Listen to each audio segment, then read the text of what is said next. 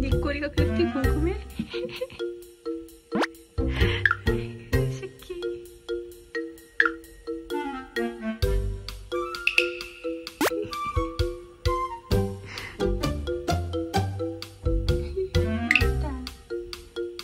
진짜 제일 예뻐.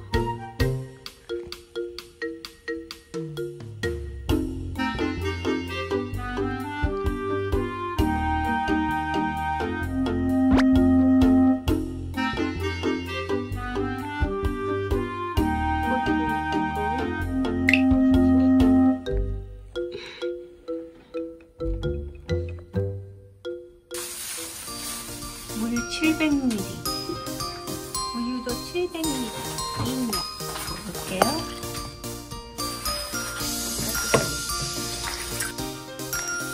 그리고 면, 스파게티 면,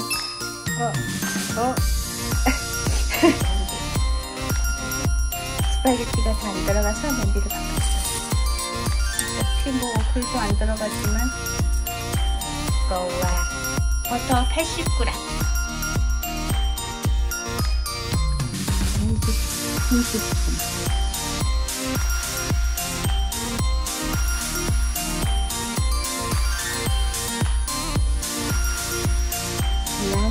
베이컨도 전부 집어넣고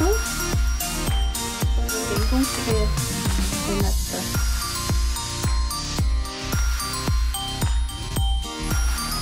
다 익어가고 있어요. 조금만 더 줄여주면 될 것 같아요. 다른 거 하나도 안 넣고 그냥 있는 거 얘랑 됐다. 된 것 같아?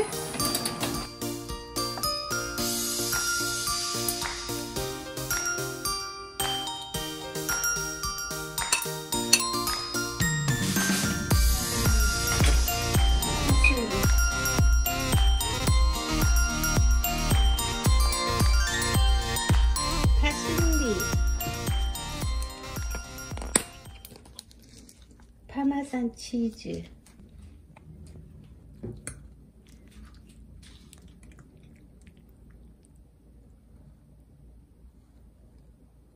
맛있겠죠?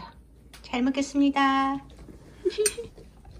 아, 이거 엄마 건데 너 주는 거야.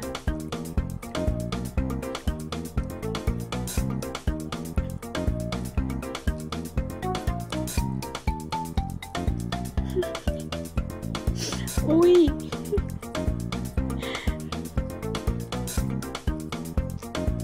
자, 기다려봐.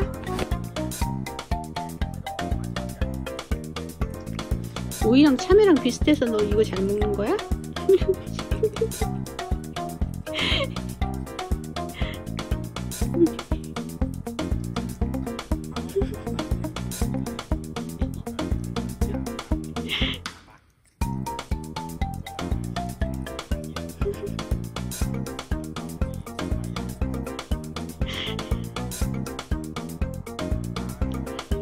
죽겠어.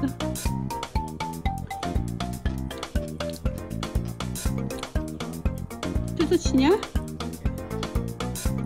뜯어줄게 엄마가. 자, 야 이거 뱉을 거면 먹지 말고, 나 아까워. 내 오이야.